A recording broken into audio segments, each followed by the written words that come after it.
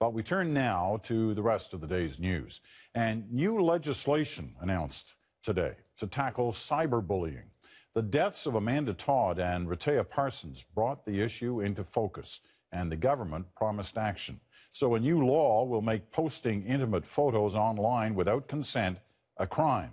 The aim is to prevent more tragedies. But as one federal minister acknowledged, it's just the first step. Duncan McHugh has more. Bullying and harassment can involve a really big misuse of power. Looks like fun and games, but this is serious stuff. They're learning to counsel their peers on how to avoid bullying. Yet even their instructor admits it's hard to stop what happens online. What I hear is that they're feeling swarmed online, that they're overwhelmed sometimes by what happens online, and that they feel a little bit helpless to do anything about it. Hey guys, it's Amanda, and I'm going to be singing Someone Like You.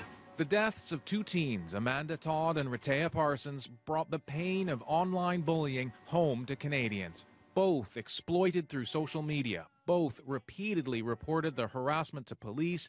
Little was done. We're saying today that help is available.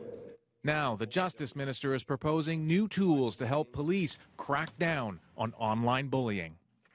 It's a crime where a simple click of a button can have irreversible, irreparable repercussions for youth. Under the proposed cyberbullying law, it would be illegal to distribute intimate images without consent, with a penalty of up to 5 years in jail. The law would empower courts to order the removal of intimate images from the internet, to reimburse victims for the cost of that, and to seize computers or cell phones used in an offense. It might have been enough, says Carol Todd, to save Amanda. Maybe she would be alive and she could be an advocate for cyberbullying and bullying awareness, and she would be out there helping other kids. Still, amongst teens, so much of bullying online is cruel, insidious comments and texts about looks or weight or sexuality. And government funding for anti-bullying programs is crucial to stop that, says this expert on teen bullying.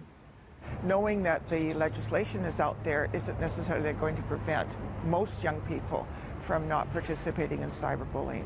What's more effective is education. Discuss a time when you felt helpless, then suddenly knew what to do and did it. This attempt to tackle a confounding and evolving crime came about because of two deaths which police are still investigating. In Rehtaeh Parsons' case, two teenage boys faced child pornography charges. Charges have yet to be laid in the death of Amanda Todd. Duncan McHugh, CBC News, Vancouver. Former Quebec Premier Lucien Bouchard revealed today that he was bullied as a child. That was part of a video he made in French for an anti-bullying campaign. J'ai non seulement vu des gestes d'intimidation, mais j'en ai subi moi-même. Je sais ce que c'est que d'être intimidé par quelqu'un de beaucoup plus vieux, de beaucoup plus robuste que soi. Moi, je dis non à l'intimidation. The video was released as part of Bullying Awareness Week.